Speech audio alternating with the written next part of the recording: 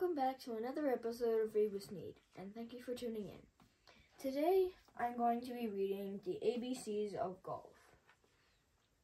This is a book I'm going to be reading with my grandpa. I call him Pat. And before we start, a few questions about golf. So, how many hole-in-ones have you hit? I've had 3 hole-in-ones. How often do you play golf? 3 to 4 times a week, now that I'm retired. Okay, and do you remember when you first started playing golf?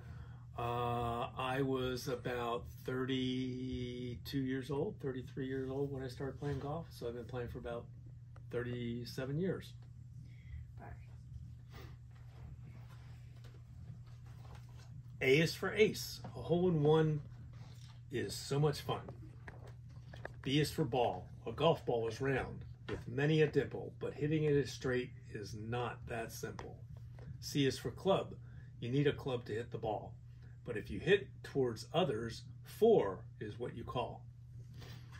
D is for dog leg. This golf hole is called a dog leg. Do you see why? Looking at my dog, Meg.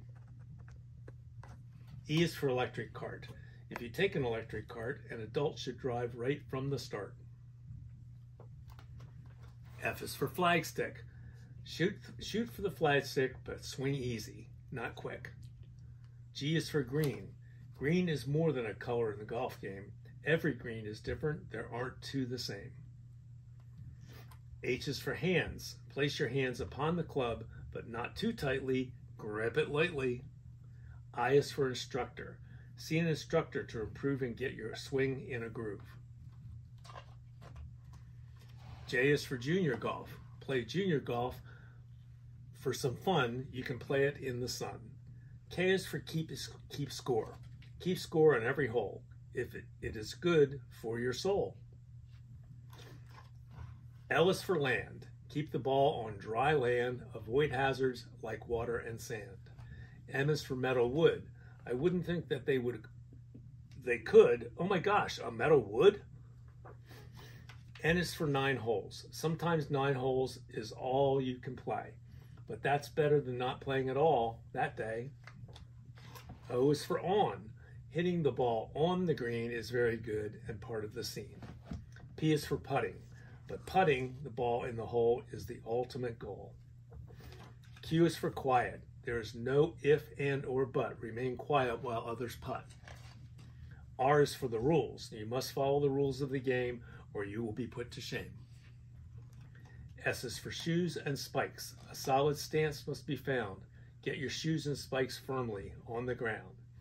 T is for tee. You start the game with a tee. Set your ball on it, then swing free. U is for umbrella. Since weather isn't always the same, carry an umbrella and be ahead of the game. V is for visor.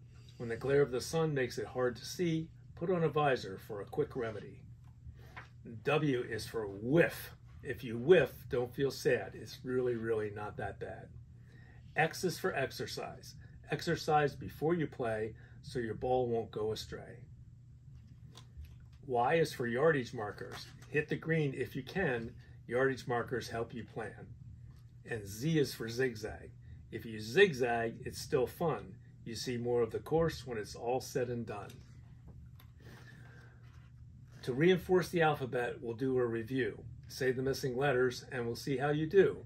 Look back through the pages if you need a clue. I think I know. B is for ball. C is for club. F for flagstick. S for shoes and spikes. T for tee. And V for visor.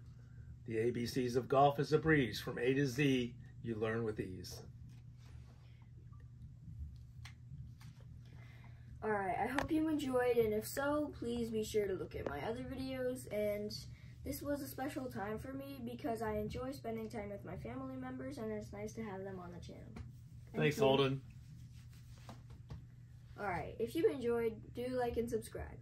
Bye!